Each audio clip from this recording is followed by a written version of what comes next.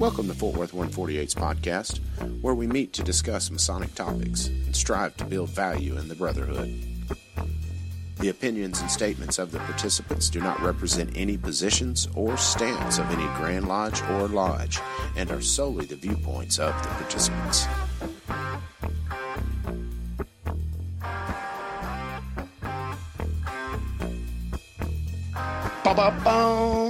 Welcome back to the podcast, brothers. This is Rhit Moore, past master and current secretary of Fort Worth 148. This is Billy Hamilton, senior steward for 148. And this is Gabriel Jagush, master mason with Fort Worth 148. Alrighty, boys. How y'all doing? Doing good. Maybe frustrated with technology, but Yes, we've been ironing out technology for the last 52 minutes. Shh. No, please don't make me think about that. So, but we're here. We're ready to go. Although we had some good discussion while you were starting and restarting Discord. I know. See, there's the silver lining. Yep. Kind of ironing out our new Lodge app that we're developing. That's kind of fun. Tell us about this. Tell us about the idea.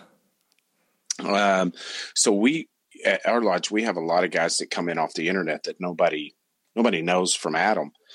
So we have kind of a process set up that usually takes them 6 to 8 months to get a petition.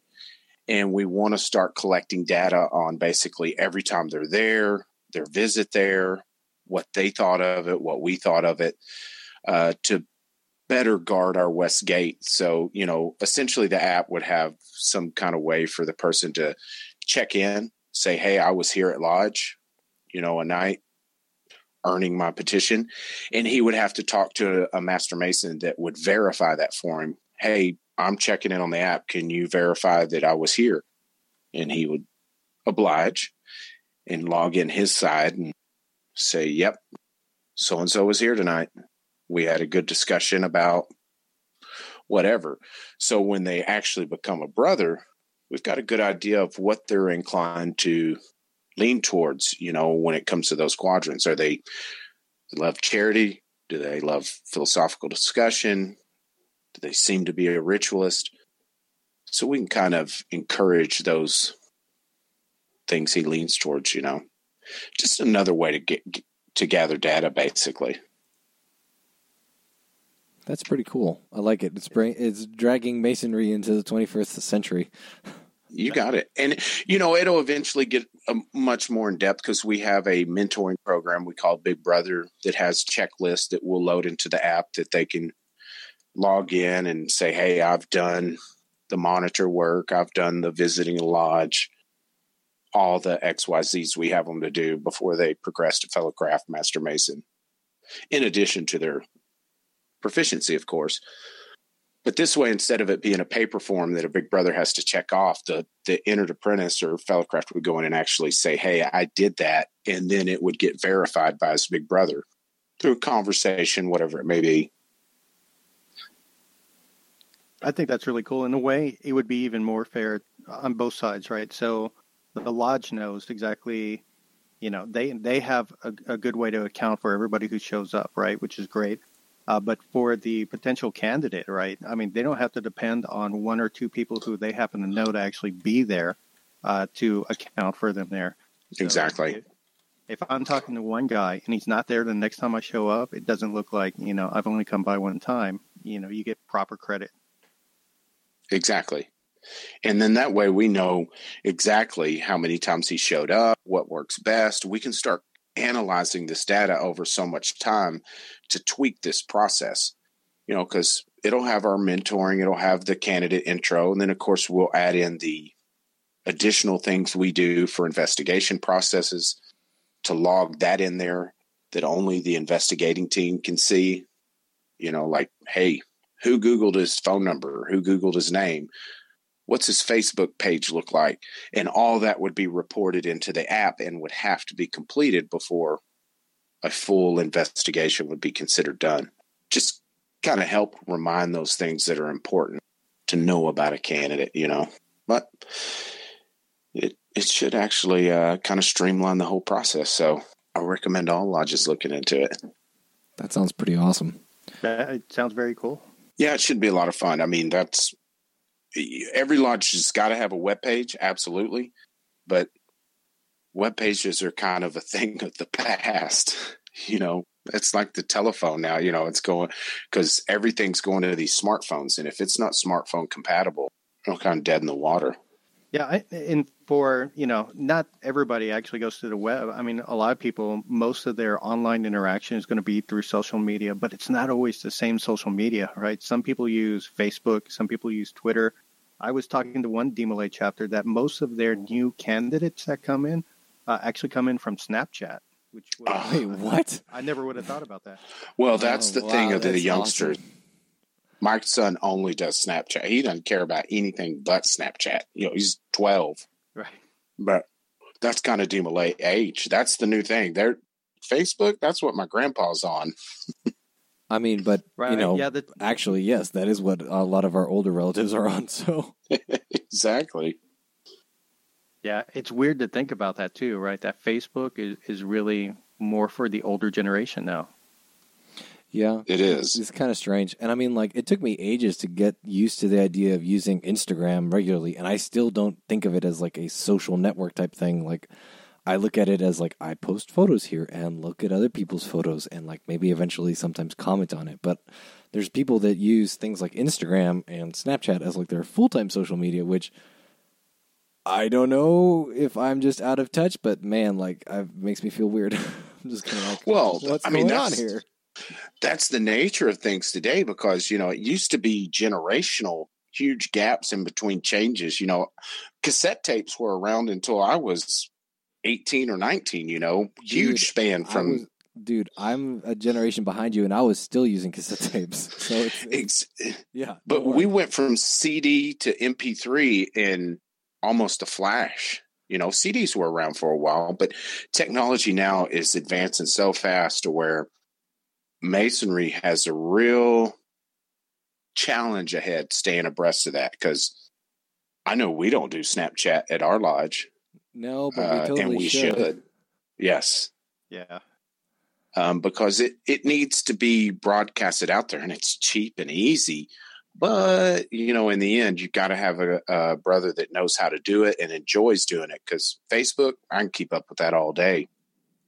But adding another social media in there, learning Snapchat's I'm too old for that. That's for the young whippersnappers. But that's kind of what inspired the app is that we need to get up with the times because that way somebody comes up there and you, Gabe and Billy are the only ones there. All of us will know when you log your interaction with those candidates, how that went. And we'll see the good stuff and we'll see the bad stuff. And if there's something we need to be concerned with that you can communicate it to everybody in the lodge just by logging it on the app and say, hey, this guy said something really weird. That'd be a great way to discreetly send up a red flag. Exactly. Yeah. Either that or we just share it with each other and go, guess what this guy did? You got it. I mean, because it's that's the thing is that peace and harmony's got to prevail in our lodge. And if you start bringing in guys just to bring them in and somebody has an issue with them, that's not a good thing. Because once those guys are in, it's like pulling teeth. It's hard to get them. So vet them on the front end. Yeah. This is a lifelong journey. So what if they have to wait over half a year to get initiated from the time they ask? Who cares? It's a lifelong journey. All right. Do a little work up front to prevent a massive headache later. Yeah. And what really dawned on me after the fact is that is kind of a essential part of the hero's quest, the anticipation leading up to the quest. And we're kind of robbing our new candidates of that moment to, really create some value and realize that, hey, I'm embarking on something pretty awesome here, and speeding it up kind of cheapens and takes that away to where we need to really think about our process of bringing them in. But I digress. 'Tis the app. 'Tis the app. let's talk about some discussion questions. So one question that I saw recently on Reddit was, what are your favorite Masonic blogs? Not podcasts, blogs. What? Those things are still around? Oh, here we go. It's that generational thing. I don't know. I thought blogs are still valid. Are they not? They absolutely are. And my thing is I've had my nose in Grand Lodge proceedings. That's really all I've been reading in the last year. Oh yeah, I can't think of the last blog, or because I used to read the Midnight Freemason somewhat regularly. Yep, was regular as it was, but I know the Winding Stairs has a blog too that's pretty on point. That I read snippets of it on Facebook every once in a while, which is a podcast as well. But yeah. Well, it has that like dual aspect, I guess. I don't know. What's that? He used to be a host of the Masonic Roundtable, Nick Johnson. I think it's Nick Johnson. His blog is Millennial Freemason, and it's actually one of the ones I was going to recommend because he lives a fascinating lifestyle. So, dude, that guy walks the razor edge. I've heard many TMR Masonic Roundtable podcasts go way down, down the rabbit hole of his blog posts because they're real edgy. And I love the way he gets the discussion started by being so edgy. Yeah, and it's very good and positive. And Nick is as somebody who is very passionate about the York Rite, it's always fun to hear his adventures because he's very deep in the York Rite rabbit hole. So that's always kind of fun. Billy, you got any? Well, you covered the Midnight Freemason and then, of course, Brother Chris Hodap is always a wealth of information. Yeah, he's a good one. Yeah, kind of looking, it's not quite a blog, but I've been following Freemason Lifestyle on Instagram, and it turns out, he does have a blog, freemasonlifestyle.com. So he has a lot of interesting posts, and usually he posts longer descriptions with the posts. So it's this guy called Brian Godwin, and so his website is freemasonlifestyle.com, and he posts a lot of interesting stuff. And so I've actually had the opportunity to talk with him a little bit, and he goes on a lot of cool adventures. So that's always kind of fun. That sounds like a good podcast guest. Mm-hmm. Another one that I've heard is. That I've read is also Tetrahedral Mason, and so it's tetrahedralmason.blogspot.com, and that's pretty good. And he's active on Reddit too, I think. So, I don't think there's a shortage of Masonic blogs, because those were very popular, and still kind of are, but I think we're transitioning into the podcast. Yeah, and I've got one too. Mine is texanmason.com, but I haven't updated it since July. So I was uploading our like podcast notes there, and I just haven't been very good about updating. So, but I saw that nobody owned the domain name for texanmason.com, and I was like, mine now. Snatch that up. Yeah. So I like the moment I saw that it was unoccupied, I said, I've got to have it, so it's mine. Our second question for the night is, what is Memphis-Misraim? And I don't know actually how you say that. I think it's Memphis-Misraim or Memphis-Misraim. And it is a Masonic rite, or a pseudo-Masonic rite, because it's not legit, or because it exists. It's just super clandestine. It's based off of the Scottish Rite. So, but the cool thing is, how the Scottish Rite is like super cool because it has 32 degrees instead of 3. Well, these dudes, Memphis-Misraim, have 99 degrees. Ain't that cool? What? Yeah. So they're got 99 problems, but a degree ain't one. No kidding. Right, and I was at a Scottish Rite function the other day, and they mentioned that Scottish Rite function. All right, they mentioned that Scottish Rite recognizes no higher than the 33rd degree. And I was thinking that is a weird statement to make. And then I started thinking about the Rite of Memphis-Misraim, and I'm like, oh yeah, there were like 99 of those. They were making it clear.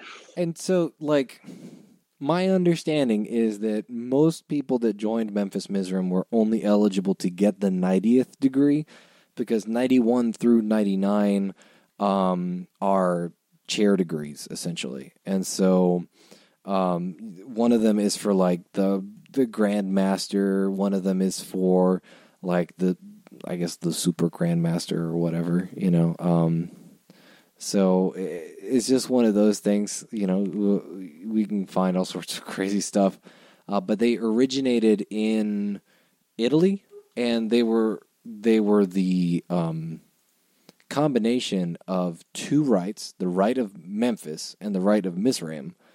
And so Misraim was around in the late 1700s. Memphis was started in the early 1800s, and in the late 1800s, they combined Memphis Rite and Misraim Rite because they were both super Egyptian and, like, you know, very highly influenced. And it's a lot more occultic than regular Masonry is. So Masonry itself doesn't really have a lot of occult elements. It has a lot of esoteric elements, but it's not really occultic. And Memphis-Misraim is, like, super occultic. And their full name is the Ancient and Primitive Rite of Memphis-Misraim. So, you know, lodge, their Blue Lodge degrees are pretty similar. You know, they're apprentice, companion, master, right? And then they have the college, which is Scottish Rite degrees 4 through 14. They've got chapter, which is, you know, Rose Croix, 15 through 18. They've got the Senate, which is 19 through 29. That's analogous to the Council of Kadosh. They've got the Areopage and Tribunal, which is 30 through 33, which is equivalent to Consistory.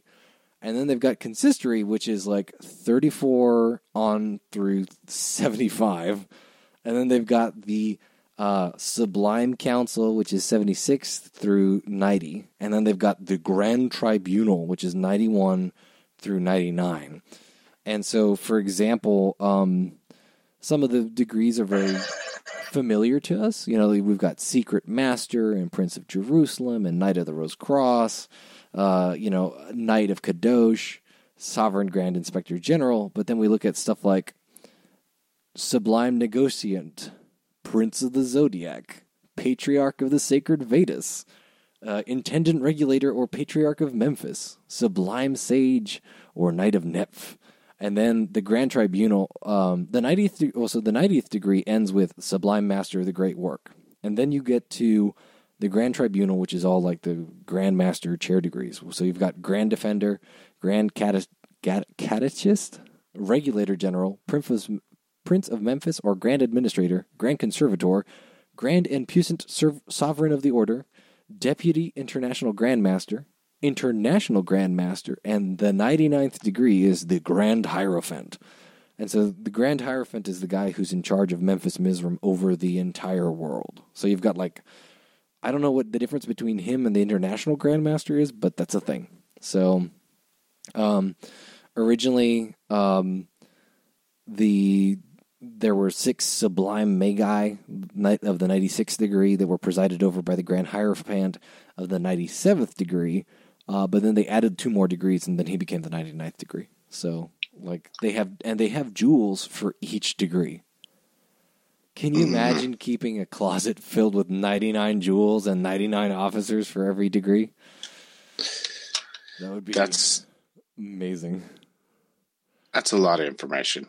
Yeah, but yeah. So basically, like, Albert, and it's clandy, super clandy.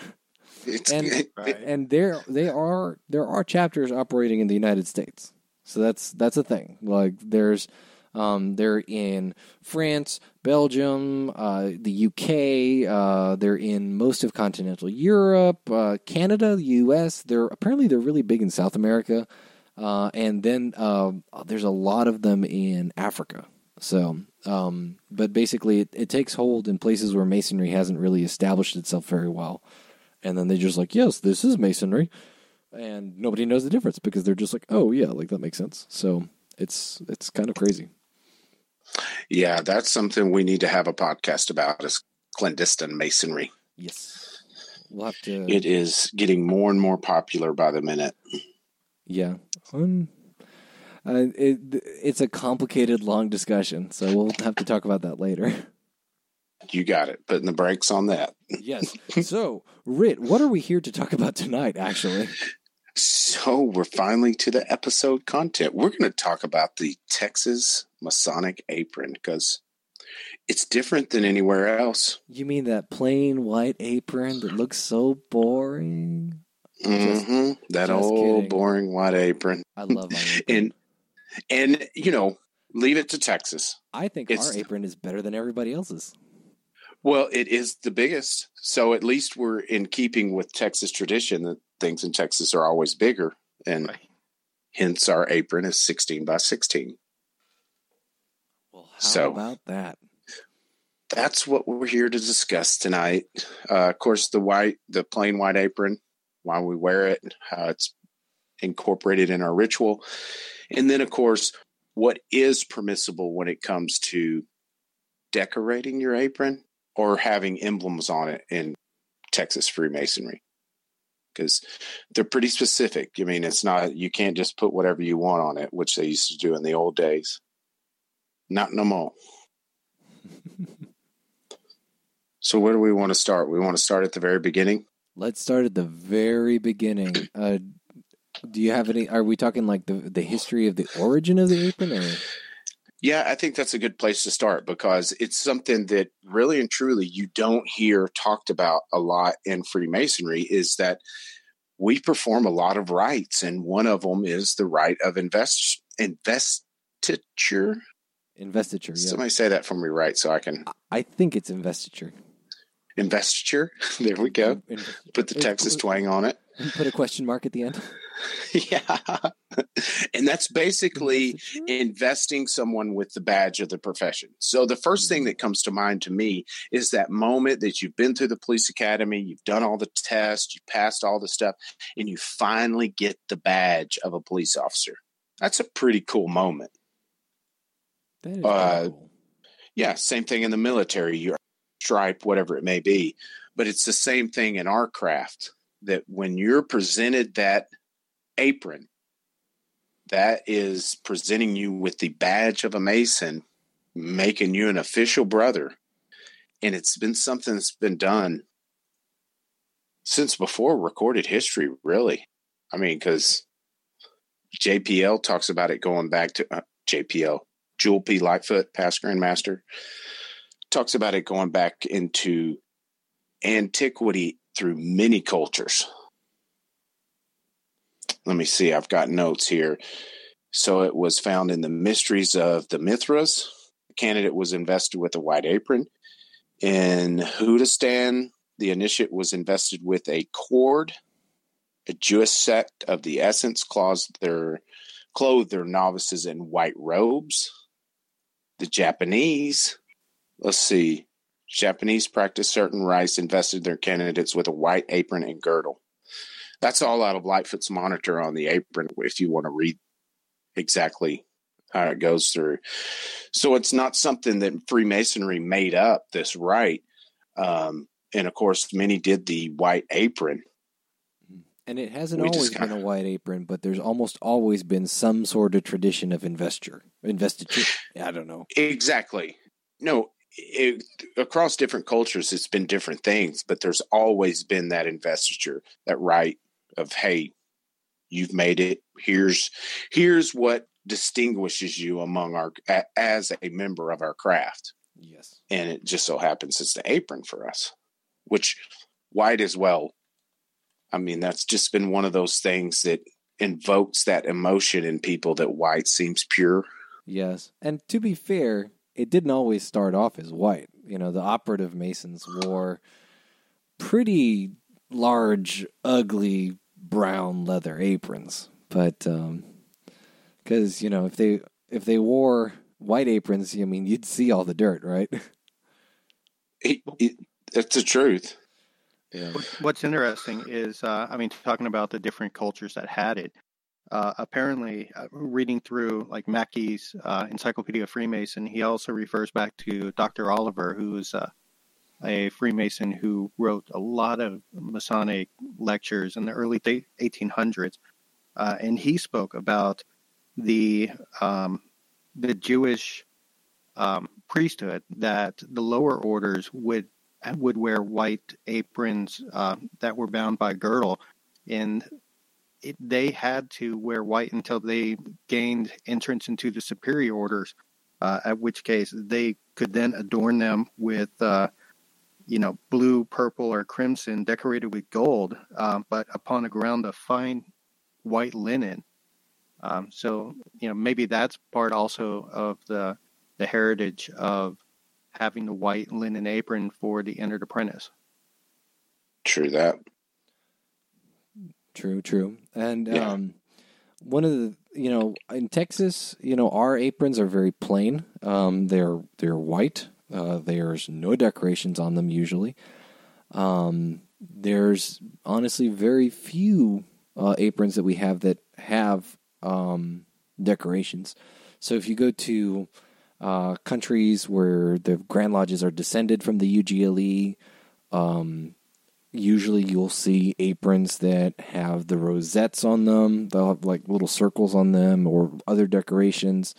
If you go to other Masonic jurisdictions in the United States, you're either going to see the white aprons or aprons that are slightly more decorated, where they'll maybe have like a blue outline or whatever. And in Texas, we just don't have any of that. We have the most I can think of is that we have approved designs for certain officerships.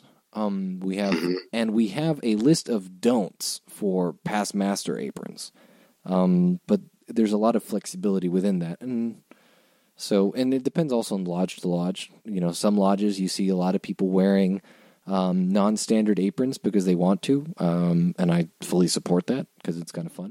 Or they're cheaper. Or you're talking about decorated ones. Decorated ones, yeah. Yeah. And yes. Decorated ones. And that's people engaging in creativity. And it may not be in line with the rules per se, but I like it because it's kind of fun to see that.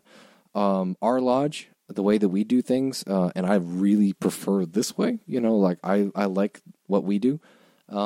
You rarely see people wearing decorated aprons. Everybody kind of wears the nice leather aprons from the box. And even most of our past masters don't wear past master aprons. Mm-hmm. So, yeah, we don't even put them out anymore. So. But, you go to 90, I would even say 95 to 98% of lodges, they have white cloth aprons that they set out for you to put on, which is unique to our country in particular. If you go anywhere else, pretty much is what Roberto told us, you got to have your own apron, which seemed really cool to me. But you go to 98% of lodges and measure those cloth aprons. They're not going to be 16 by 16. My original Master Mason apron I was presented for my lodge is not 16 by 16. It's not a regulation apron. Ours costs like $2 or $3 more of an apron. And you can get them in cloth or you can get them in leather, which, Grand Lodge law says it is permissible to have cloth until such time you can afford lambskin. But well, I don't. So, the whole prevalence of cloth aprons in lodges, and I was listening to the Masonic Roundtable, and they were talking with a fellow whose name escapes me at this moment, but he specializes in kind of the history of the apron. And one of the things that he was talking about was that basically lodges would, it originates in the starting of a lodge, where people would charter a lodge, and then they would realize, well, we don't really have aprons for visitors or anything like that. So they would buy like a dozen or whatever, or 24 leather aprons, and the manufacturers would often throw in free cloth aprons as like a bonus or an incentive or whatever. Or sometimes Gotcha. they would just order cloth aprons for visitors with the expectation that their members would have their own leather aprons. And then it just got to be the point, after a while, you order enough of these, either enough of the visitor sets or enough of the regular sets that come with bonus cloth ones, that all of a sudden you've got a lot of cloth aprons. And it becomes just kind of standard that people go, oh, I don't have to bring my apron to lodge. There's a box of aprons there, and they're all cloth aprons. Yeah. So that's why you see most places with cloth aprons. That's the thing, is that I know every Texas Master Mason is presented with an apron. And you ask 9 out of 10, and they think they cannot wear that apron. Oh, yeah. And, of course, I've seen people straight up tell brand new Master Masons, you can't wear that until you die. And it's like, what? No. And that's not what it says in the apron presentation. I mean, it's in clear print. It's not a ritual. It's not secret. It says it's to be worn on all proper occasions. And, some people are just dead set on not wearing it, and that's fine. But here's my take, is that when I stand before the great white throne, I don't want a spotless apron. I want that the judge there, to see I've been in the quarries working. And this apron is well worn and well used.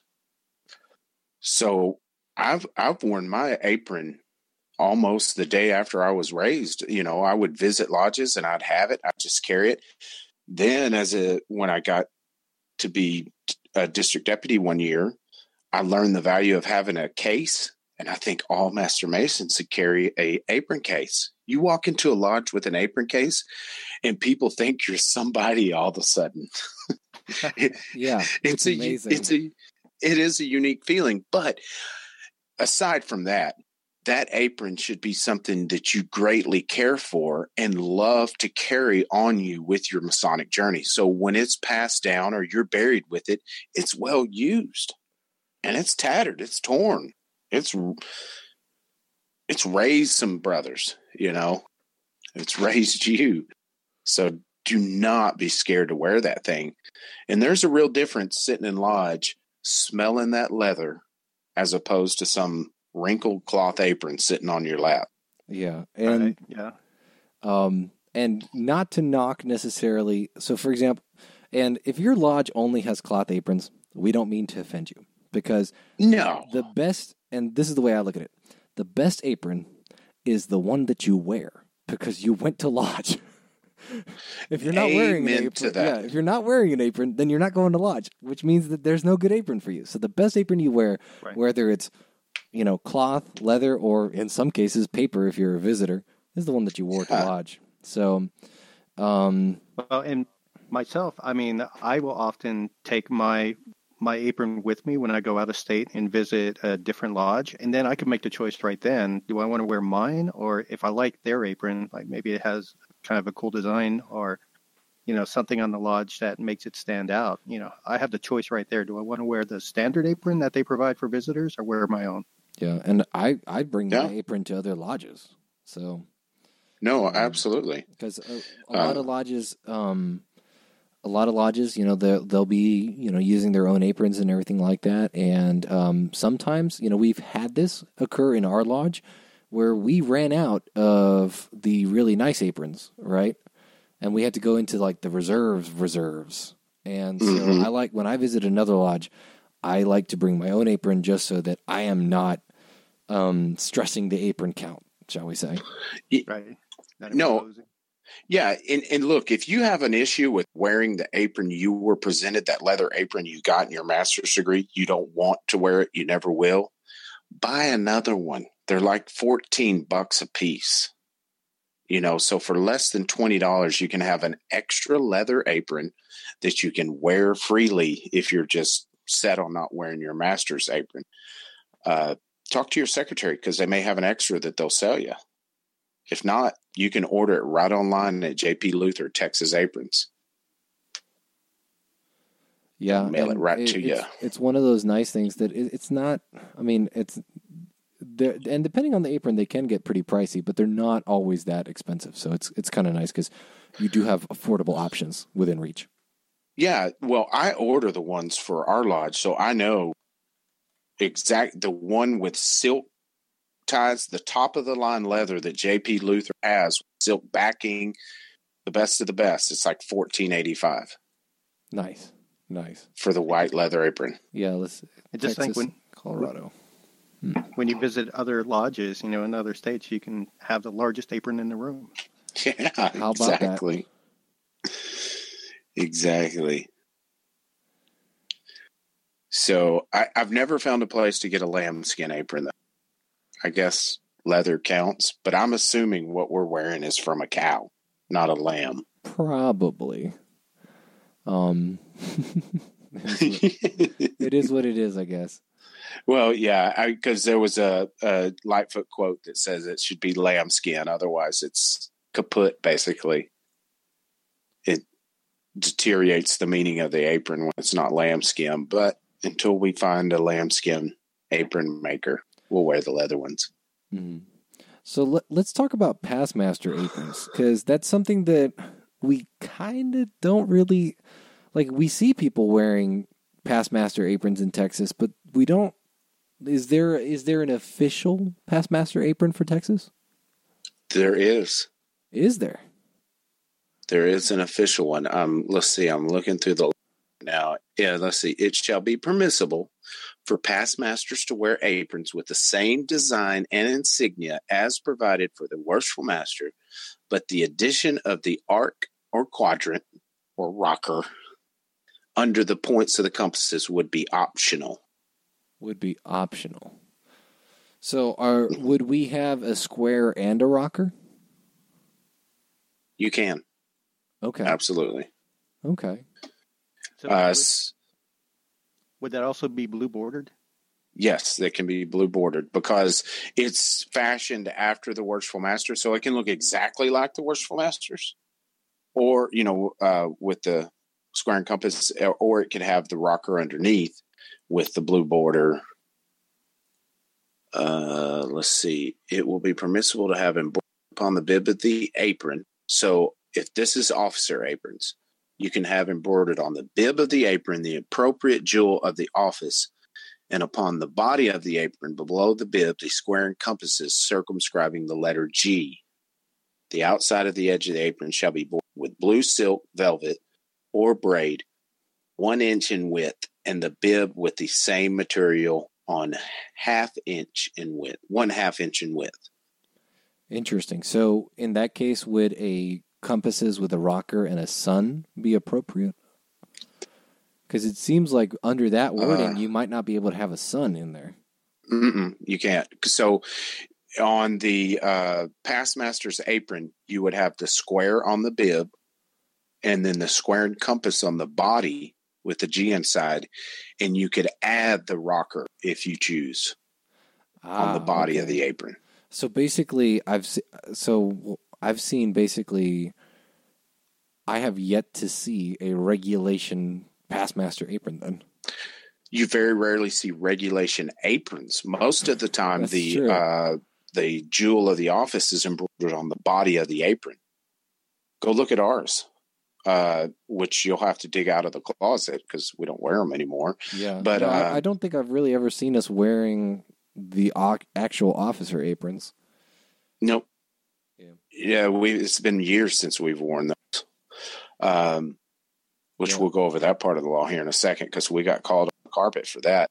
But my Passmaster apron that I was presented from the lodge, it's the exact same as Sam Levacy, who's a Passmaster from the late 70s. He got the same apron, which is not regulation Passmaster apron. Yeah, and I'm sure y'all have seen mine. It's purple and has little tassels and all these cutesy yours is things. Purple? Mm-hmm. I always just thought that was a really dark blue. Maybe I may be colorblind. I don't know. This is a weird time to find out, dude. Yeah. Maybe it's just the Passmaster's apron from New Jersey. It is. Their Passmaster aprons in New Jersey, they have the 14x16 aprons, right? But when you become a Passmaster, it is still a plain white apron, but this time it's got purple trim all over. Yeah. Which I thought is kind of interesting. No, Yeah, I know it. It's definitely got some purple in it because it stained the back of one of my other white aprons. It has like a purple square compass on the back. Oh, wow. I think it's my grandfather's white apron. Oh, no. Because I have, yeah, it's cool. Kind of the two melding. It didn't go through the leather, so that's good. But now I have them situated in there because I have my master's apron, my past master apron, my DDGM apron, and then my grandfather from my mom's side and grandfather from my dad's side apron in the case. That's pretty cool. And I wear them all. I've worn both of my grandfather's aprons. Yeah, I've seen you kind of rotate through them. That's kind of fun. Yeah, it is. But to kind of go back to the, so Grand Lodge law says the regulation apron shall be white lambskin of the following dimensions. The apron shall be 16 inches square with a drop of 6 inches to the triangular point of the bib. It will be permissible, which we're talking about law here. So those words mean things. Permissible means you can if you want. It's okay. So it will be permissible to have embroidered upon the bib of the apron the appropriate jewel of the office upon the body of the apron, which I read here a second ago. So if your officers choose to wear aprons that are their insignia, the lodge can do if they like. If all the officers want to wear white aprons, they can do that too. Although usually it helps to have one unified front. You know, like everybody wears officer aprons or nobody wears officer aprons. And it boiled down to us for, our officer aprons that we have now are not Texas regulation. So we just bought a bunch of leather white aprons for everybody to wear. And the officers just said, hey, we're going to wear those too until we get regulation officer aprons. And we just liked it so much. Yeah. I mean, we liked it so much. It looks so clean. Yeah, and it's nice, though, because it makes it kind of like, until people put on the jewels, you can't tell who's an officer. Exactly. So the thing that really nailed it home for us was in the degrees. So, when the candidates brought to light, he's not looking at, oh, this guy's got this apron on and this guy, they're all white. Right. Everyone's on the level. You got it. And it was just like, man, that just makes so much sense in Masonry. So it's kind of a twist that we put on it for our own lodge. It's not for everybody, I know, but of course we immediately had somebody call us in, check to make sure it was permissible. And we had somebody immediately call us on so we haven't been told by authority that we can't do it as of yet. So we're continuing. But other than that, you've got your officer aprons, past master aprons. There's not many other people that get to wear decorated aprons. But there are some. There are some, and but you got to earn them. List of them. Well, so I did have a question about that. If a brother is a Mason, a regular Mason in a Texas lodge, but they bring with them an apron that they represented in a different jurisdiction or district, would that still be acceptable to wear in a regular Texas lodge? It is. And that's the thing that Grand Lodge, I mean, that's one of those laws that just really haven't been enforced because I very rarely wear my past master apron just because it's not Grand Lodge law. But nobody's ever said a word to me about it. I only wear it in our lodge now, and that's on very rare occasions.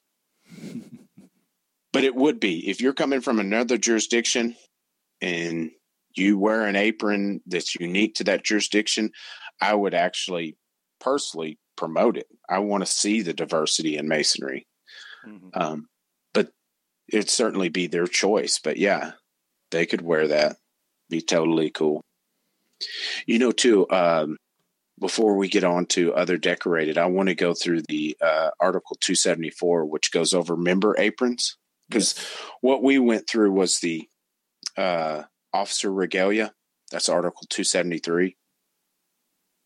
So when it comes to members, this is what I thought was unique. There's a little spot in there that talks about what kind of apron you should use. It says the regulation apron for members of the lodge shall be the same dimensions provided for the aprons of officers of the lodge, and shall be made of white lambskin without border or decoration, provided it shall not be mandatory upon any lodge to provide regulation regalia and aprons until such time as it may be able to do so, and such aprons may be made of white cloth. So it kind of shows where that's gotten lax, because all your lodge has to say is we couldn't afford to buy regulation aprons. It says right there, it shall not be mandatory upon any lodge to provide regulation regalia and aprons until such time as it may be able to do so. So that's why you see them out there, and there's not much that can be done. You know, the lodges just got to decide that they want to buy it and be up to snuff. But if you find lambskin aprons, let me know. Send me the link. Yeah, we're going to need some of those someday. Oh, I'd buy one immediately. That's all I'd wear. I mean, it couldn't be more than double, maybe triple the price, but even then it's going to be less than $50. That sounds like I have a new craft project to get into. Yeah, there you go. Tanning Billy, some sheep hide. You just come home one day. Billy, what are you doing with that lamb? I've got 5 acres that could use some lambs on them, some sheep eating the grass off of it. So let's do it. Hey, that's a positive. Yeah, exactly. Exactly. So what's the other aprons, Gabe? So, should we talk about the dimensions of it first? Well, kind of the geometry of 16 by 16. Oh yeah, I guess we could talk about that. You want to give us an overview of that, or do you? So Billy and I talked about it because we tried to get going on Sunday, but of course things got in the way. But we stayed on Discord and talked about how this apron being 16 by 16 kind of alludes to the ancient problem of squaring the circle. And if you take which, first of all, you should Google Grand Lodge Regalia. And there's a YouTube video that comes up by a past master out of Tyler Lodge. Oh, his name escapes me. How is that not on my notes? Anyway. Are you talking about the one that we played in Lodge not too far back? Yes. Okay. That exact one. The name of that one is Regalia of the Grand Lodge of Texas. For anyone that wants to learn something really fascinating, Regalia of the Grand Lodge of Texas, and it's on YouTube, and it's by the same guy that was in like Platoon, I think. Like he's the narrator. Yeah, he's the narrator. The research was done by a past master out of Tyler Lodge, which shame on me for not writing that in my notes who that was. But anywho. Yeah, and it's packed with a lot of really good information, and it's only about 16 minutes long, so it's not a very long watch. And it's amazingly 80s. It does have an 80s feel to it. You can feel the spandex on your legs when you watch the video. Yeah. So I got all of these notes from there, which basically says that Lightfoot, when he made the apron, he created a 20 by 20 inch grid, and then drew a 20 inch circle on the grid. So basically taking up the whole thing. Drew 2 straight lines from the bottom center to the top, kind of making a V through the circle. Where the 2 lines, the V intersected with the top of the circle, he drew 2 straight lines down, connected those at the top and bottom, which created a 16-inch square. And then from the circumference of the circle to the corners of that 16-inch square created the bib, which had the 6-inch drop. Circle and square that's created in there kind of alludes to that problem we were talking about, which was squaring the circle, which I think we touched on in the Fibonacci sequence. Circle representing God, square the man, trying to get more godlike qualities in our life. hence squaring the circle for a speculative Mason. Ooh, well, all of that packed into one shape. Yeah. Right. Well, and I found another reference, right, to the fact that we use the number 16 is also kind of special in that 16 is the square root of 16 is a square in itself, right? And the phrase squaring the square used to also be called squaring the circle. And it was meant to, it was a phrase that was used to refer to trying to do the impossible. Because, you know, when you square a circle, because pi itself is a transcendental number, and you can never nail down the exact value of pi. So you have to use an approximation in order to square it. So it's never exact. Yeah. So, yeah, that's hence squaring the circle. Exactly. And I think that's so fitting because Masonry is teaching men to be on that trajectory of perfection. I think we all kind of realize nobody's ever going to be perfect. So it's an impossible task, but yet we still go after it. You know, I'm always fascinated by those kind of journeys, like the search for absolute zero. You're not going to get there, but they're still looking for it. You know what I mean? So hence the squaring the circle. And that's why you should wear the 16 by 16. Not just because it's bigger and cooler, huh? Exactly. I mean, it is a Texas thing, but it definitely has deep esoteric meaning behind it. Why it's 16 by 16 with a 6-inch drop. And like I said before, you can really get you some rabbit holes dig you some rabbit holes if you go watch that YouTube video. It's great. Good enough to where we watched it in Lodge. And I got several compliments for that. And I was like, man, that was easy. I need to do that more. Yep. It was cool. I love it. I'd love to do a recreation of that one that's maybe a little bit more up to date, got a little bit better graphics, doesn't get aprons backwards, but there could be some updating. The technology we have today to where you could actually like draw the aprons out as you're going. There's a lot of things that can be done. Fading in and fading out. Be amazing. Yeah. But it's good. Check it out. Grand Lodge Regalia. So we're going to talk about the Grand Officer aprons in Texas, right?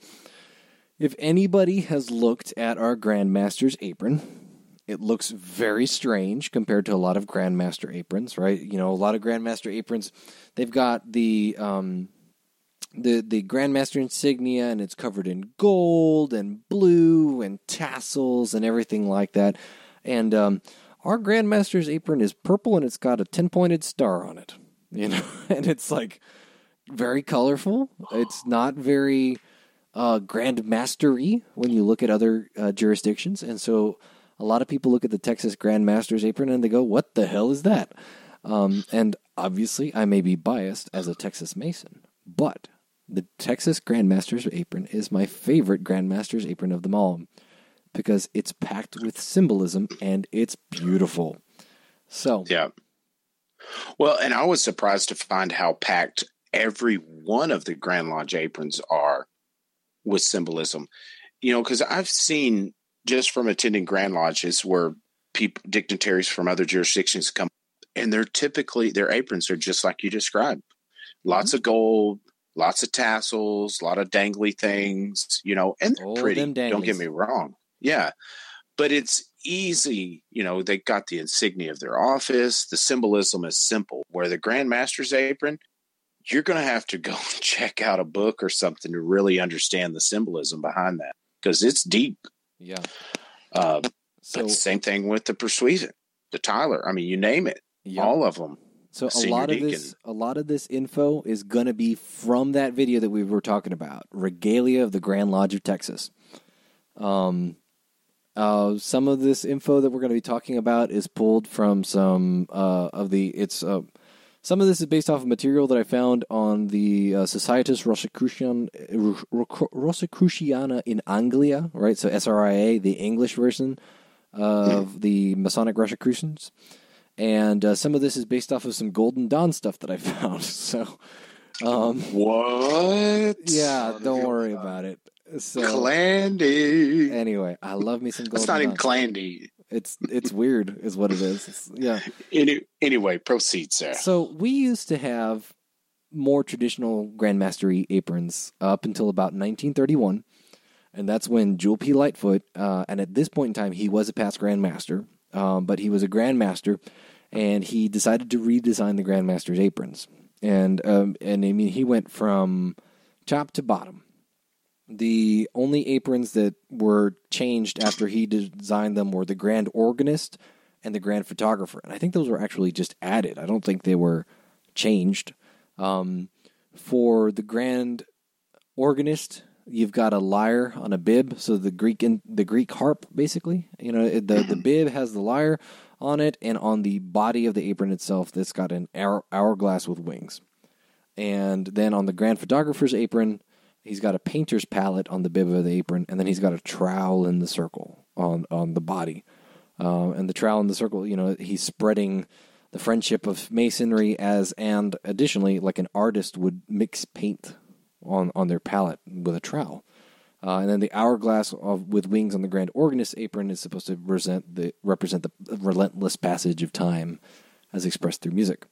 Those were added in the 1990s. Those are not going to be really the focus of what we're talking about here, because those are really cool, but there's not as much symbolism in there. But there's several classes of aprons in the Grand Line. In the Grand Line, you're going to have aprons that have inverted 5-pointed stars on the bottom corners, so left and right, and then you'll have 2 aprons that have crescent moons in the left and right bottom corners.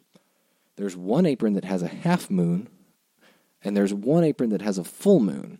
And then the rest of the aprons have rising and setting suns in the bottom left and right corners.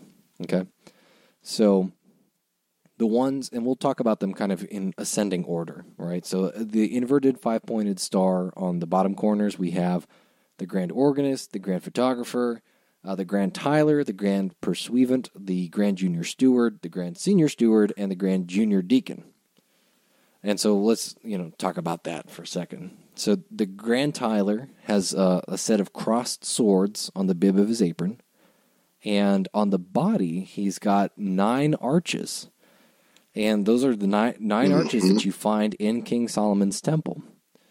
And so in the strictly Blue Lodge context, that doesn't really make a whole lot of sense, right? Like, what are these 9 arches?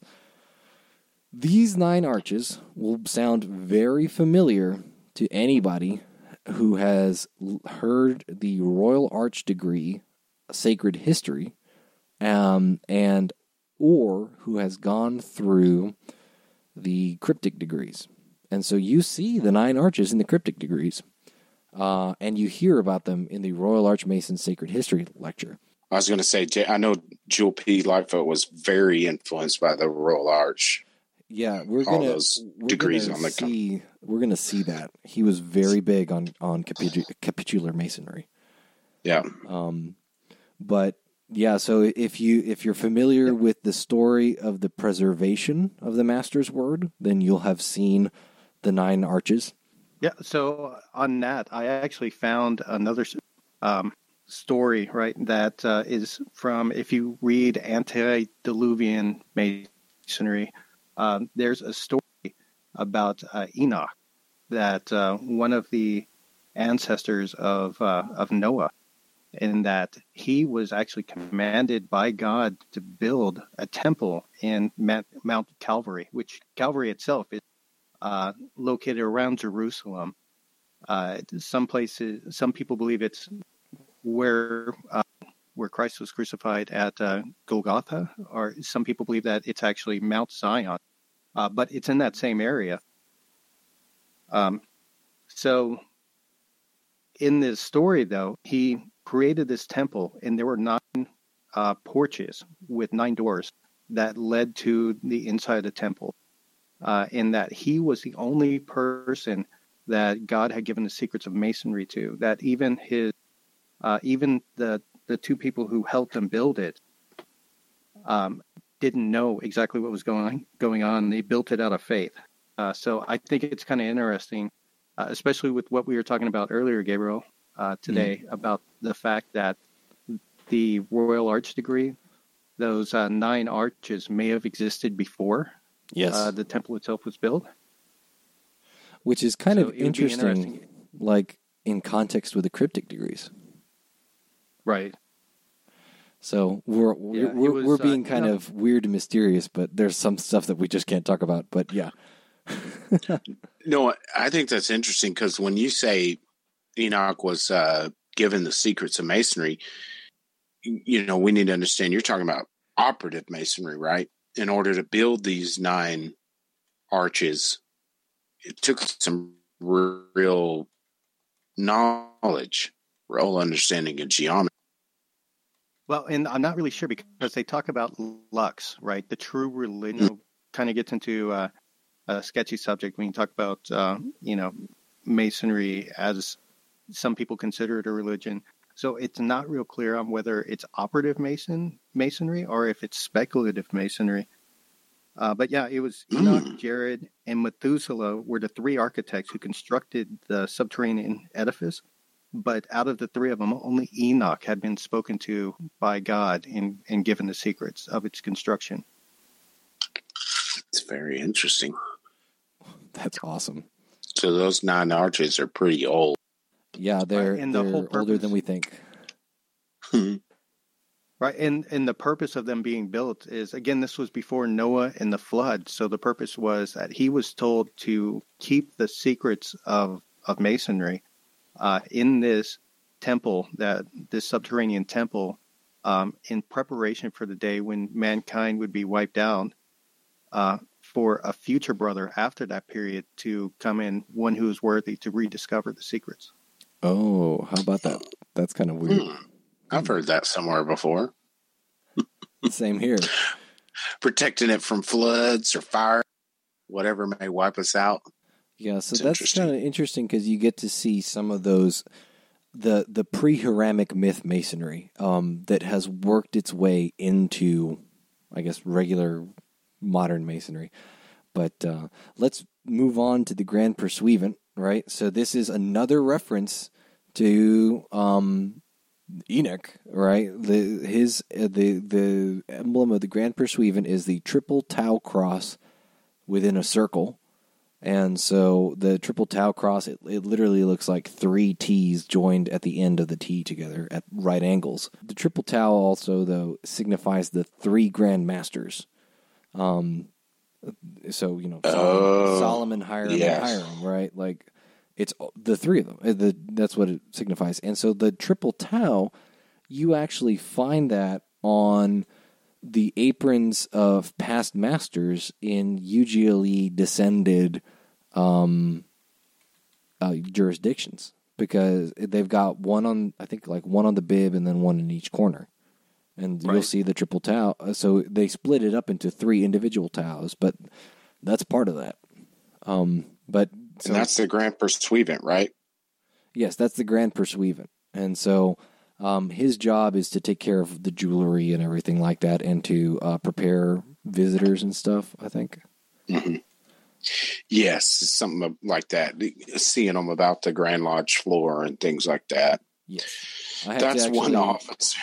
I actually had to go up to our Grand Persuivant, Worshipful Pimentel, and I had to go, so what does the Grand Persuivant do? And he broke it down for me real quick, which, that's the guy to get it to break it down for you. He's super knowledgeable for sure. But it's one of those offices that ever since I've been a Mason, everybody's got jokes for the Grand Persuivant, like that's never been told before, because he takes care of the Grandmaster's jewels. So you can see where jokes come out of that. Brother Will is going to hunt you down and kill you now, right? Oh, dude, don't get me started. The first year I was raised, one of my dad's buddies from high school was Grand Persuivant, and he got it way worse than Will Pimentel got it. There's funny things out there that guys have done to him that don't give pale in ideas. comparison. Don't give people ideas. You can't go doing that. No. Let's And trust me, if you come up with a joke for the Persuivant, it's been done 10 times, so keep it to yourself. Yeah. Let's talk about the Grand Junior Steward. And so he and the Grand Senior Steward both have cornucopias on the bib of their aprons. So the Grand Junior Steward, he wears an inverted isosceles right-angled triangle that takes up the bottom half of a circle. So if you picture a circle, draw a horizontal line across that, and then just have lines going down from the intersection of that line and the circle to the midpoint of the circle. So obviously, audio medium, visual imagery, you're going to have to look this up. Sorry. But so it's an upside down triangle, that's in a circle. And there you go. The Texas Lodge of Research made a point to call this a 3-pointed star, which I thought was kind of interesting.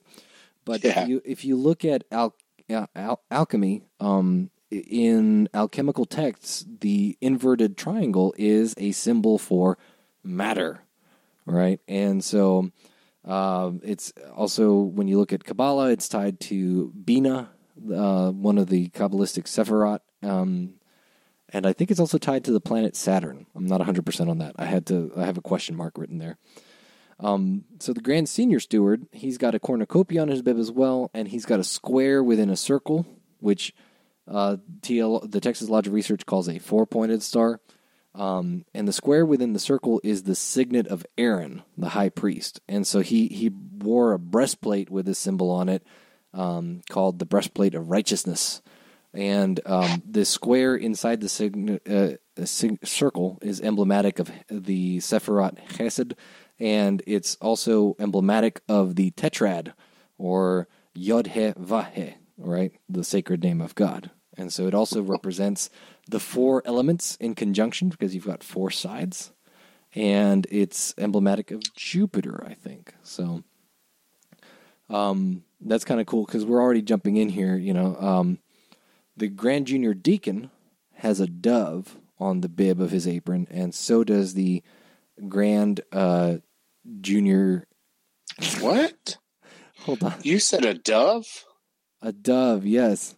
It's got a. And you look at their jewels. If you look at their jewels, they wear doves. And in a lot of jurisdictions, the deacons wear doves, not compasses with moons and suns. I gotta pull this up. Yeah, I'm scrolling through the video right now as you're talking. Well, no, go look at the Grand Lodge officers page on Texas Grand Lodge website, and look at the jewels they wear. The jewels they wear are the same as the ones that are on their apron. So anyway, so the Grand Junior Deacon's got a dove on the bib of his apron, and he's got a 5-pointed star. Yeah, but he's got a 5-pointed star. Some people call it a pentacle, right? But the 5-pointed star in the circle is the signet of Solomon. That's his personal signet. It's a symbol of Masonic light. It's emblematic of the lessons that are taught in the master's degree. 5-pointed stars. One of the things that's kind of cool is that 5-pointed stars are made up of infinitely repeating triangles. So you can trace a 5-pointed star, just like the way that you drew it in elementary school, and you can go from start to finish and keep tracing it over and over and over and over again. The 5-pointed star repeats infinitely. And my wig's flipping, because all the research I put into this podcast, I never noticed a dove. I mean, I've never even heard of a dove as a Masonic symbol. I'm racking my brain to ever hear that. I would love to hear the symbol. Well, think back to the ark and the anchor, and that kind of goes hand in hand. It does, doesn't it? Yes, it is. It's emblematic of peace, and it is also emblematic of peace, and it is also emblematic of antediluvian masonry. So Noahite masonry, if you will. Oh, I'm pinning down a Grand Deacon, right? Soon. Yeah. To get their take on the dove. I just naturally assumed it was the same as what's in Lodge, with the square and compass and the moon or the sun. You would be incorrect, sir. totally learned something new right here, right now. I'm looking into the old dove, Masonic dove. Yeah, so it's kind of cool. And there's a bunch of other stuff that goes into it. Like, if you look at a 5-pointed star, right, the one that you see on the Grand Junior Deacon's apron, think about the Vertuvian man, the one that Da Vinci drew. Like, it's the human form. Arms and legs and head. If you look at the 4 elements as making up the 4 lower ones, it kind of symbolizes spirit over the 4 lower elements. Right. In the planetary system, it's emblematic of Mars, right? And depending on who you ask, it can be emblematic of the tetragrammaton versus the tetragrammaton with a syllable added. So 4 syllables, yod he vad he, or vav he, sorry, yod he vav he, 4, versus 5 syllables, yod he shem vav he, right? So Yahweh versus Yeshua. And so, and of course, I apologize for my Hebrew pronunciation. It's awful. I know there's a website out there that traces the pattern of Venus, third brightest light in the sky, over a 7-year period, and it dang near makes a 5-pointed star, almost exactly. How about that? So you can watch Venus move on this website over a 7-year period and watch it hit 5 points. It's pretty interesting. That's kind of crazy. I love it. So you know, we've talked about, and so we've talked about it a lot already about these aprons, but we're not even all the way in. Those are just the 5-pointed star aprons, the ones that have the 5-pointed star in the bottom corners. There's 2 aprons that have crescent moons in the bottom left and right corners, and those are those of the Grand Senior Deacon and the Grand Marshal. So the Grand Senior Deacon, just like the Grand Junior Deacon, has a dove on the bib of his apron. And Got a dove. Yep. And his emblem is not a star, right? Most of them are stars or star-like objects, but his is not. His is the 47th problem of Euclid, circumscribed by a circle, and it's the symmetrical form. It's not the offset form. And that's important because we need the symmetrical form to create the aprons of the higher-level grand officers. And so the 47th problem of Euclid, we've already talked about this a lot, but it's emblematic of the divine order of creation as well as a bunch of other stuff, which you should go back and listen to our podcast on that one. So then the other crescent moon apron is the Grand Marshal. And he has 2 crossed batons on the bib of his apron. So whereas the Grand Persuivant has 2 vertically crossed wands on the bib of his apron, the Grand Marshal has 2 horizontally crossed batons. And looks just like an X. Yes, it looks like an X. Yeah. And so the body of his apron has a 6-pointed star in a circle, what we might call the Star of David, right? So it's very familiar to our Jewish brethren. And it's so kind of one of the cool things about the Star of David, or the 6-pointed star, is that it's created of 2 interlocking and opposed equilateral triangles, right?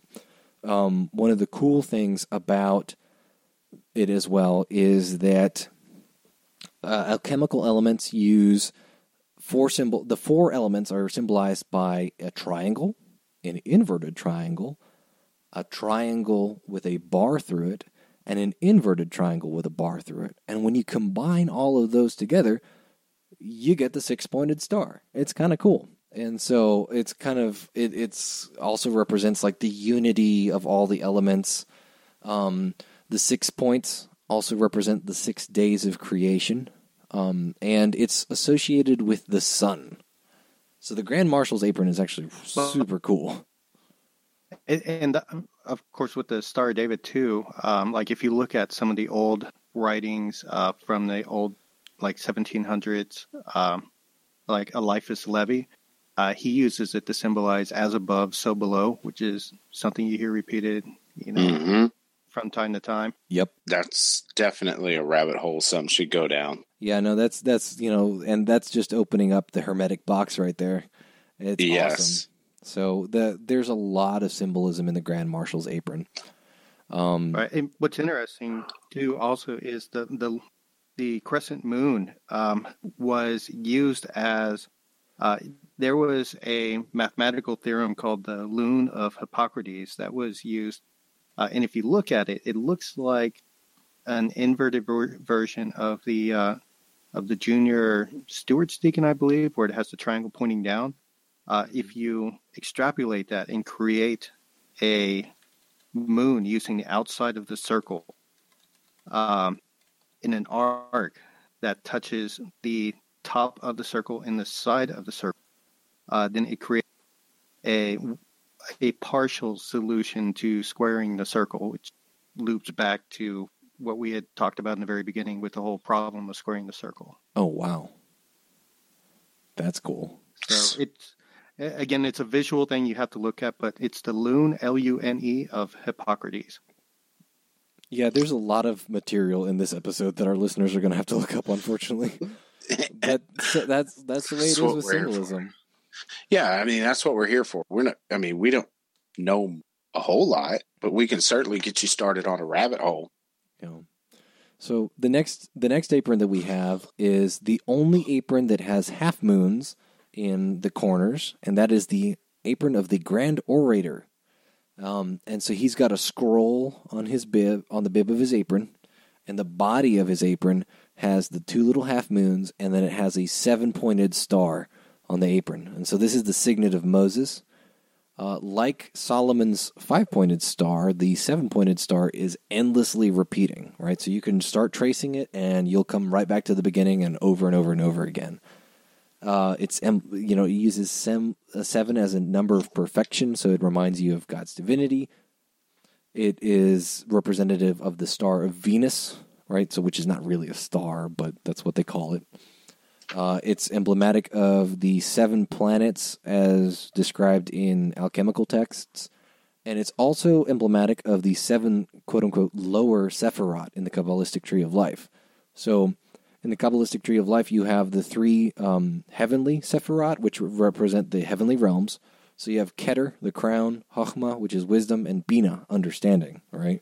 And then you've got the 7 lower Sephirot, which represent the world and God's creation. So they're lower in order than the 3 heavenly ones. So you've got Hesed, Gevurah, Tiferet, Netzach, and Hod, Yesod, and Malkuth, all right? And so those are all related more strongly to earth than they are to heaven. And so the 7-pointed star is representative of that lower portion of the Tree of Life. Going back to Hippocrates again, he also wrote that the septenary number, the number 7, by its occult virtue, tends to the accomplishment of all things, is the dispenser of life and fountain of all changes. And he actually divided man into 7 different ages throughout his lifetime. Ooh, that's cool. What are they? Do you have the ages on you? Actually, so it kind of breaks it down. So at 7 months, a child may be born and live, and not before. A child was not named until he was 7 days old. The teeth spring out at the 7th month. They're renewed in the 7th year. When infancy then becomes childhood, at thrice 7 years, the faculties are developed and manhood commences. At 4 times 7, man's in full possession of his strength. At 5 times 7, he is fit for the business of the world. At 6 times 7, he becomes grave and wise, or never. And at 7 times 7, he is in his apogee. And from that time, he then decays. That's interesting. I guess they're defining 49 as like the perfect middle age. Well, actually, and I'm sorry, it does go on further. At 8 times 7, he's in his first climacteric. And at 9 times 7, or 63, he's in his grand climacteric, or his years of danger. Death is on his doorstep. Man. Right. And at 10 times 7, or 70 years and 10, he has, by the royal prophet, been pronounced a natural period of human life. So I guess they figured, after that, there's nothing else. It's interesting, buddy. It's interesting that he said, your manhood starts at thrice times 7 when you're 21. because that's pretty close. I was reading an article that's talking about your frontal cortex, your decision-making part of your brain. It's not fully developed till you're 24.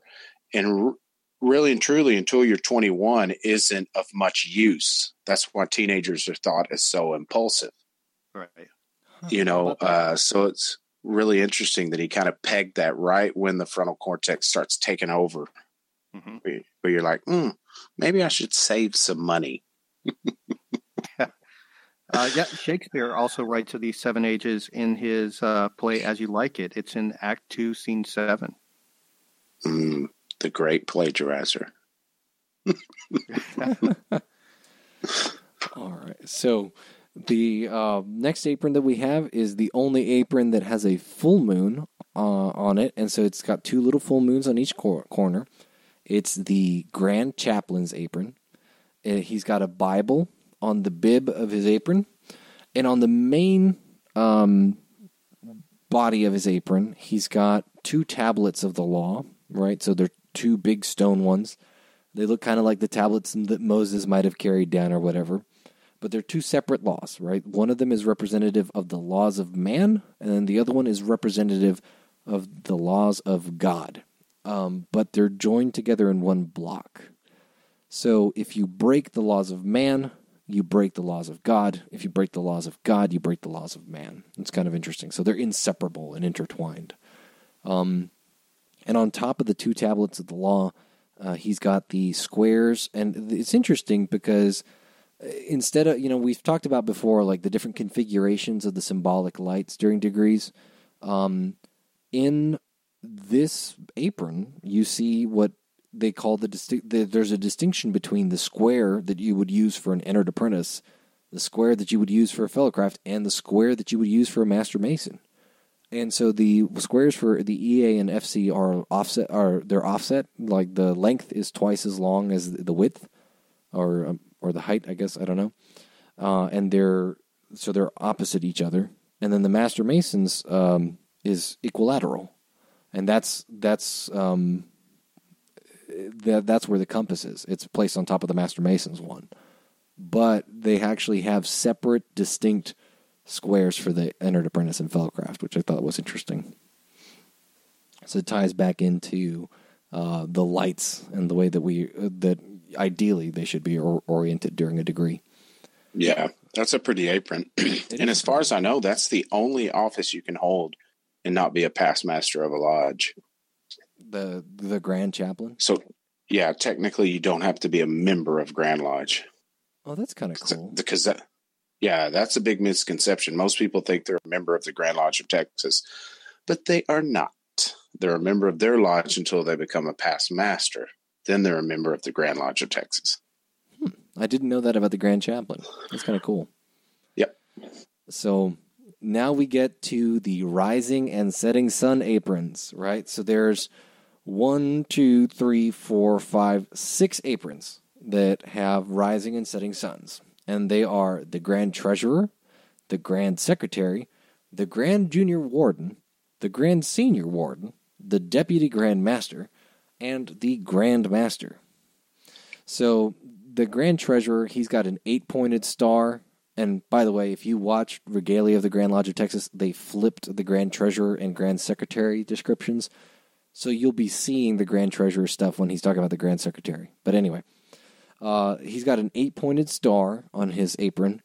It's the signet of Melchizedek.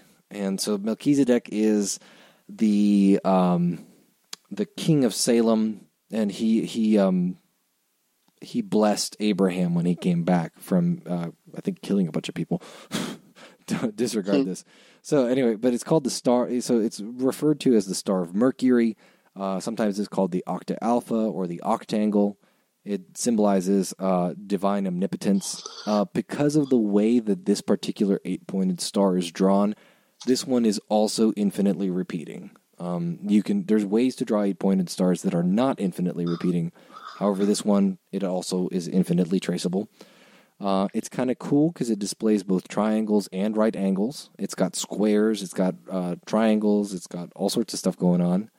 And on the bib of the apron, it's got the crossed keys, like you would expect. When What's cool about the 8-pointed star is that it represents the four elements of creation, but operating in both positive and negative capacities. So, like in one corner would represent air, and then another one would represent lack of air.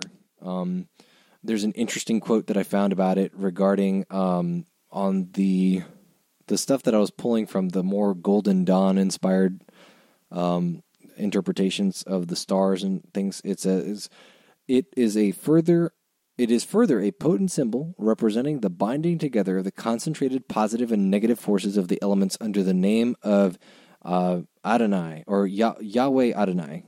And forget not that Adonai is the key of Yahweh, which I didn't understand what this meant, but I thought it was important, so I concluded it. So there's a couple of things on here where I'm like, I don't know what this means, but okay, Yeah, so the Pythagoreans actually, they believed that the number 8 was special because it is the first cube being formed by 2 by 2 by 2. Oh, cool. And that it actually signified friendship, prudence, counsel, and justice. That is cool. Yeah, and then some in Christian symbology too, some call it the symbol of the resurrection because Jesus was risen on the 8th day, the day after the 7th. So it can also be looked at in that light as well. Yeah, and there's going to be a lot of underlying Christian symbolism in some of this stuff that we've talked about, like the Yahweh versus Yeshua sort of stuff. But there's also some slightly less Christian stuff going on there too. For example, the Grand Secretary, his apron, he's got the cross quills, like you do in your regular secretary's apron.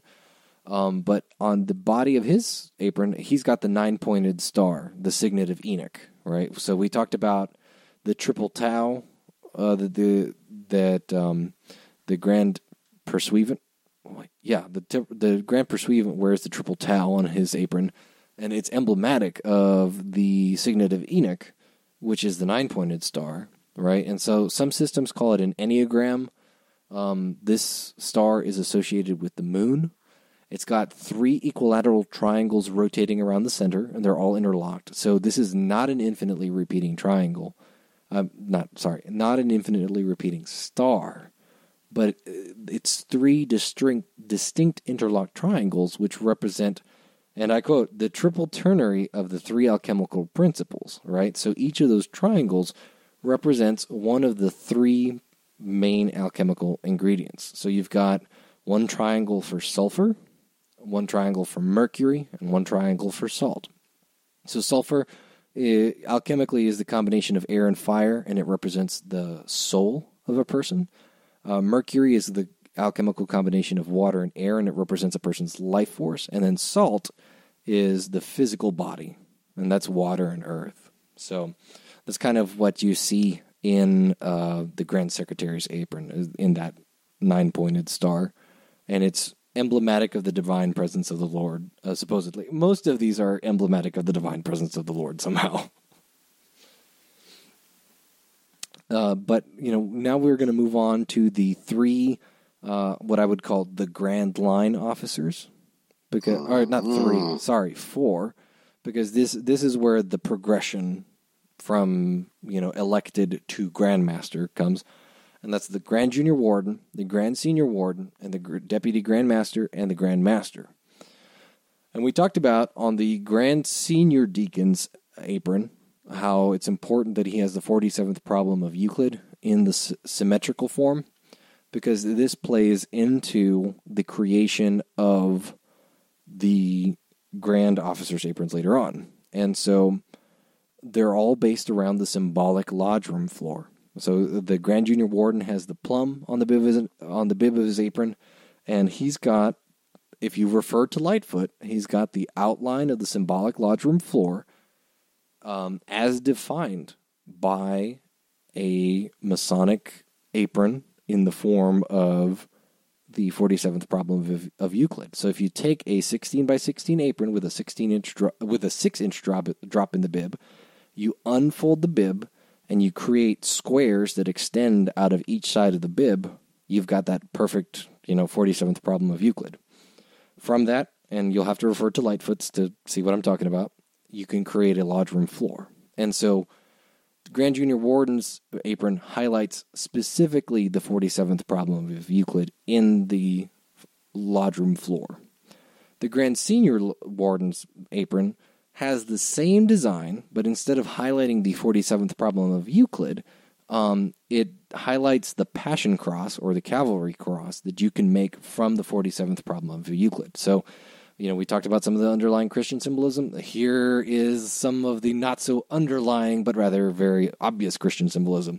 You've got a Passion Cross in the middle of the symbolic lodge room floor, right? And that you're going to see that on the Grand Senior Warden's apron. And on the Deputy Grandmaster's apron, he's got a square on the bib of his apron. He's got the same symbolic lodge room floor layout as the Junior and Senior Wardens do. But this time, his has a tessellated border. Oh, and the Senior Warden also has this, but they've both got the tessellated border around the lodge room floor.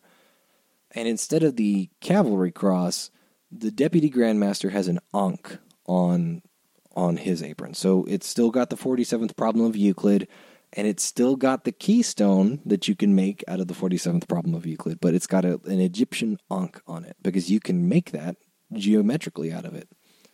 And this brings us to the Grandmaster's apron. We've talked about the weird, funny purple apron that, it's got a bunch of stars on it and stuff.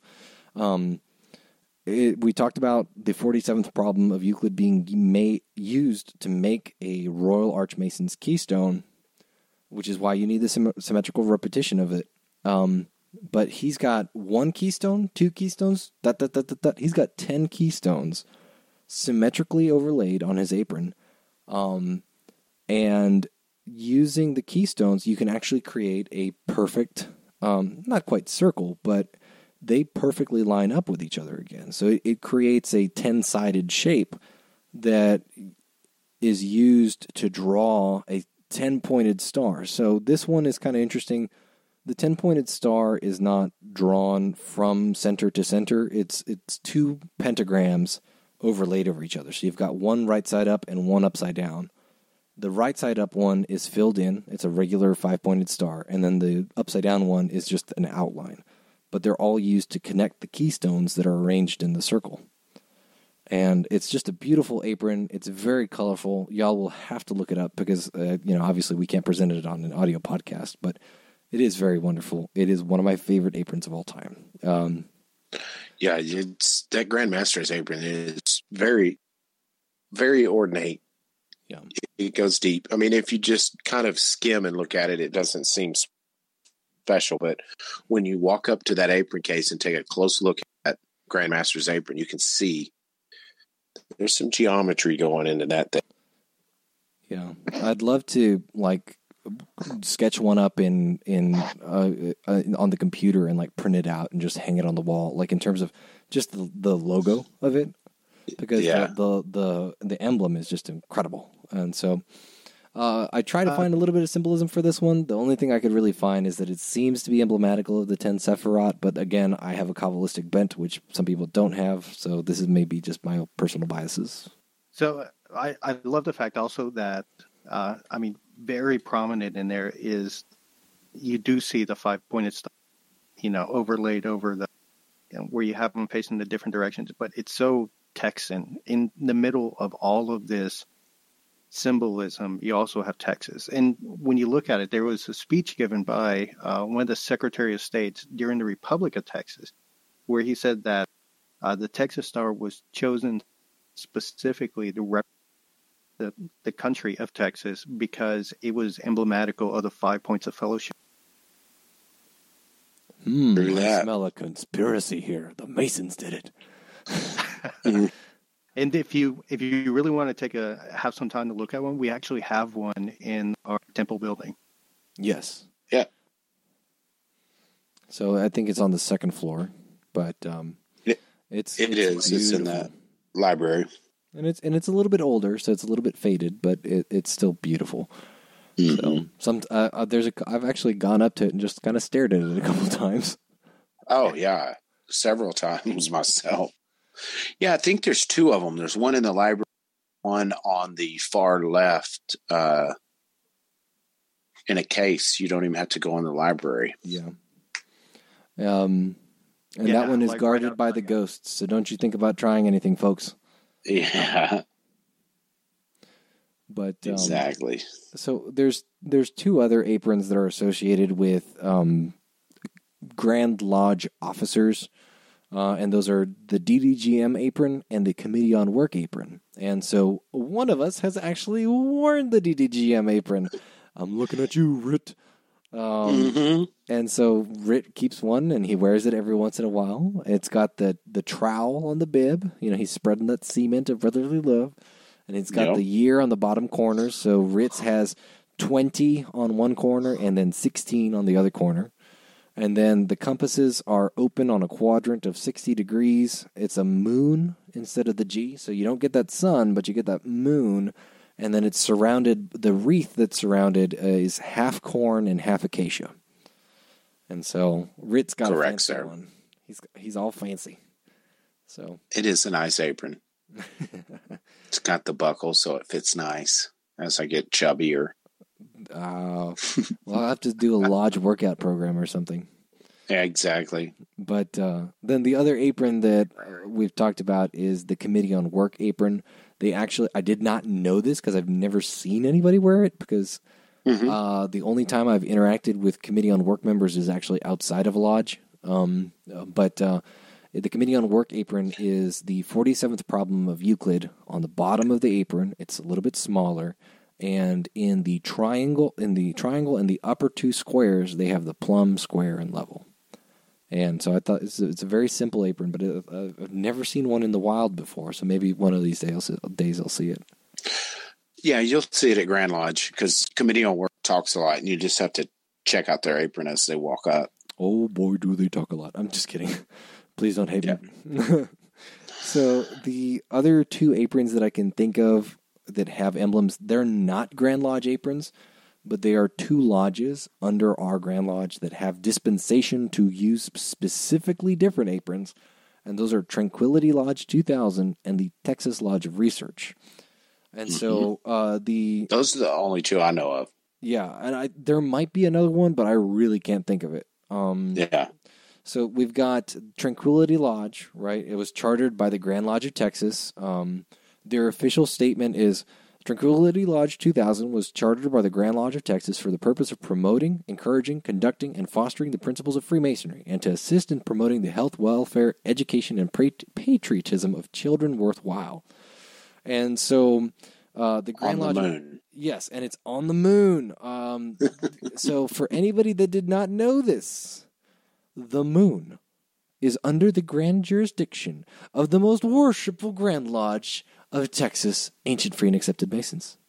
You got it. So when we colonize the moon and they put a lodge up there, it'll be under the Grand Lodge of Texas. Yes. And so we had our first, the Grand Lodge of Texas, we had the first member of any Grand Lodge was our member, Brother Buzz Aldrin, in 1969. And so he brought with him an American flag and also a flag representing the southern jurisdiction of the Scottish Rite.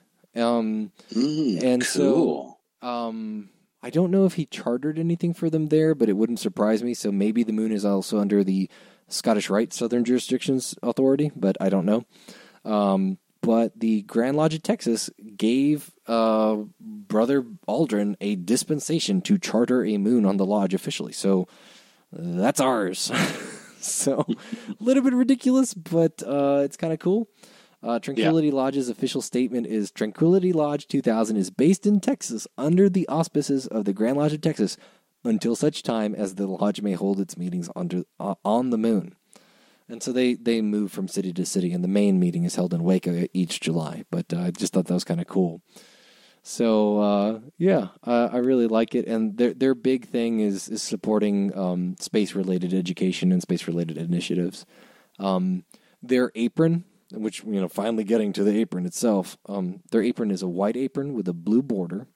It's got the square and compasses and G on the bib.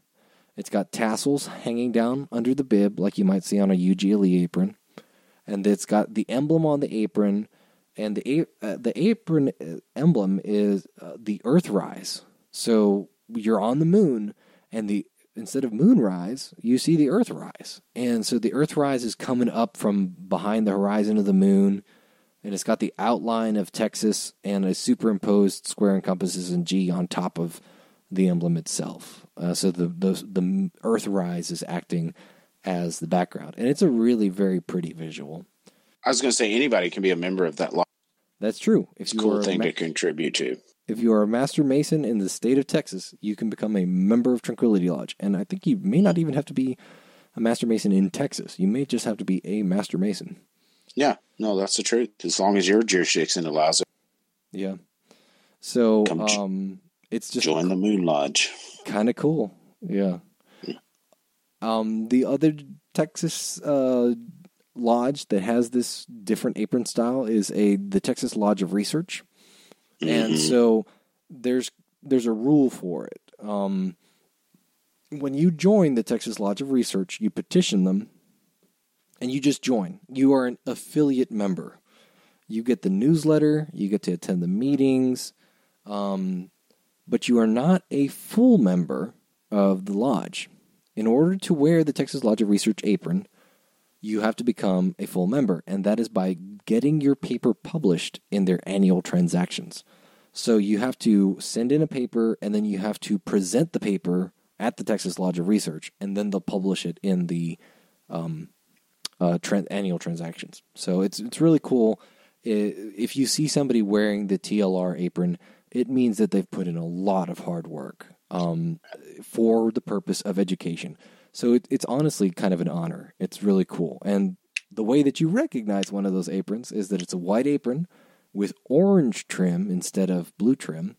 It's got an all-seeing eye on the bib, and it's got a 5-pointed star on the apron, and it's got in giant letters, GLRT, and that stands for Grand Lodge of the Republic of Texas. And this is what our original grand officers would have worn. The Grand Masters of the Republic of Texas wore this apron. And so it's cool. You see that apron, you know that this person has contributed to making Masonry better in Texas. It's just kind of awesome. No, that's definitely one that's hats off to those guys, because you definitely got to earn that one, because submitting a paper is step one, because they put it through a rigorous editing process. I talked to many members, and nobody that they know of has ever been accepted on their first try. Yeah, you've really got. You get your paper sent back at least once or twice, if not more. Yeah, they said that one of the things that that Texas Lodge of Research says about the papers is that they have never had a paper that has been accepted on the first go. Yeah. So, and which is cool. They've earned it. It's good stuff. It's going to be published, so you want it to be perfect anyway. It's close to it. That's true. You can't exactly send in like a hacky sort of paper. Not maintain the prestige they have, so they do a good job at it. But you can do it. I think we've got a member of our lodge that's about to get inducted into it, so it's good stuff. For sure. That completes our apron decoration, right? There's no other aprons that can be decorated. Not that I know. I recommend going to Grand Lodge of Texas. They've got an awesome museum there to where you can see old aprons where they used to be able to decorate it. There's some cool ones in there. But wherever that stopped being appropriate, I still have mixed feelings, because I'd kind of like to see decorated aprons, but maybe people would take it too far. Yeah, it's kind of cool to see in the plain aprons, because everybody's same on the level and everything like that. But it is also kind of cool to see the interesting new aprons that can come up when people decorate their own stuff. So yeah, the way that I look at it is that neither one is really wrong. No, but I do like the uniformity, so I got no qualms either way. I love them. So the quote that I have for tonight it's an excerpt from the apron presentation. I don't want to read the whole thing just because it is kind of special, and you can find the whole thing online because it's not a secret, but I prefer not to spoil the whole thing for people that are going to hear it eventually. But this is a section from the apron presentation. Yeah, cool. It may be that in the coming years, upon your brow shall rest the laurel leaves of victory. It may be that pendant from your breast may hang jewels fit to grace the diadem of some eastern potentate. Aye, more than these, for light added to coming light, may enable your ambitious feet to tread round after round of the ladder that leads to fame in our mystic order. And even the purple of our fraternity may rest upon your honored shoulders. But never again, from mortal hands, never again, until your enfranchised spirit shall have passed upward and inward through the pearly gates, can a greater honor be bestowed, or one more emblematical of purity and innocence, than that which has been conferred upon you tonight. And that's from the Lightfoot's Manual of the Lodge. And it's just a fantastic piece. It is very, when you're delivering it at the end of the master's degree, it is very emotionally charged. It's wonderful. It goes into why our apron is so important and why we wear it the way we do. And it's one of my favorite pieces to deliver in Lodge. Yeah, it's a good one. So, but guys, closing thoughts? For me, I think that quote kind of sums it up, is realize that thing that you're putting around your waist is more than just something you got to have on to get in Lodge. I mean, there's a deep meaning why you wear that apron. And, contemplate on that, research it, but, take your apron wearing to the next level. Be proud of the apron you wear. Be glad to be putting it on. So, like I talked about earlier, if you just absolutely will not wear your apron you were presented with, buy you another one and wear that nice leather apron. You can smell it when you're sitting in Lodge, and watch how it takes you up another level. Because you start adding just little things like that along the way. Next thing you know, you're going to want to be wearing a suit. You're going to want to be taking every piece to the next level to see what it adds to your Masonic. And I can promise you, wearing a nice, clean apron that you're proud to walk into Lodge with will change your attitude in Lodge. Even if you already have a good one, it'll add to it. So wear your aprons, wear nice ones, and get you a case. You'll love it. Yeah, it makes you feel fancy. It does. Absolutely. I mean, I hear all kinds of people say, now this apron we're giving you, need to put it in the bottom of your sock drawer so it doesn't get any light, never sees the light of day. Hide it in an unused pizza box at the top of your closet. Never pull it out. Exactly.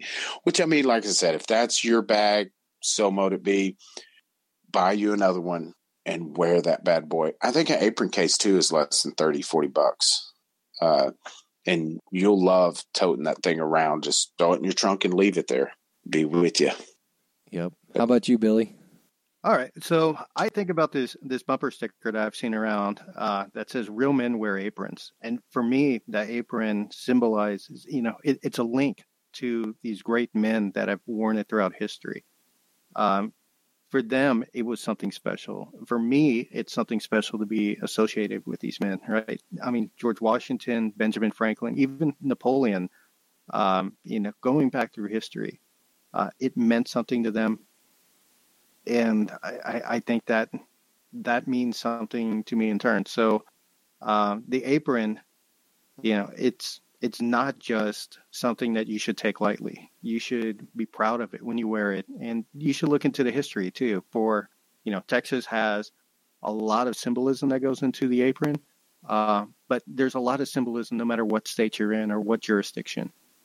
So I think going into that, it's just like anything else in Masonry, in that it leads you to think more about how much has really gone into the formation of the craft, right? Was it, and I always wonder, is this intentional or is this something that we've just pieced together over time and it's coincidental? But either way, it's very cool.